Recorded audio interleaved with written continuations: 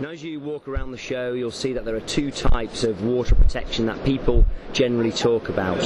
The first one is waterproofness, and the second one is water repellency.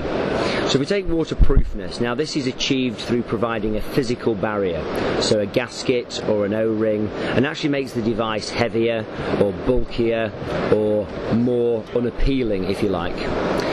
The issue with that is that it's still easy to compromise those seals or the gaskets, and that still leads to device failure because there's no protection inside. With water repellency, which is what P2I delivers with Iridian, it processes both the outside and the inside of the entire device at the same time, providing the technology and the performance to both the inside and the outside of the device.